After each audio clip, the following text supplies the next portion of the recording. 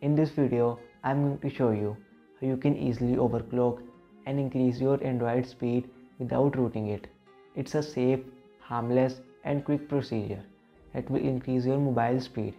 You can overclock without any app, just by tweaking some settings. A lot of people overclock their device because it lags. You can overclock Android with and without root. The main disadvantage if you root a smartphone is its warranty and service from the brand gets void. Without root means there will be no harm to your phone warranty. It's a fully safe and effective way to speed up any Android phone. Let's get started.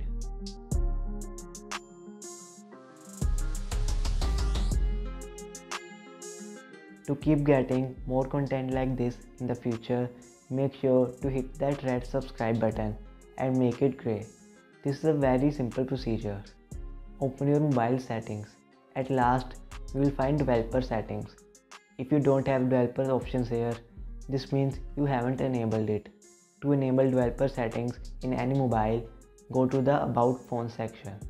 Here, go to Software Information. Then tap on the build number 7 times. You will see a pop-up message saying that you are now a developer. After this, go back. Now here, developer options will be shown. Tap and open it. Scroll down and under Hardware Accelerated Rendering, you will find Force 4x MSAA. Enable it. Here you will find the Force GPU rendering option. Turn it on too. On some phones, this option won't be provided, like me. If so, just enable the first option and it will be sufficient. The first option of Force 4x MSAA is available on all phones. You can also search and find these options. Enabling these generally makes your Android faster without root.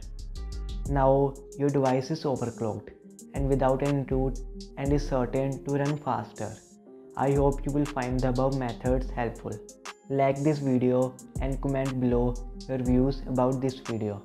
Thank you so much for watching. See you again.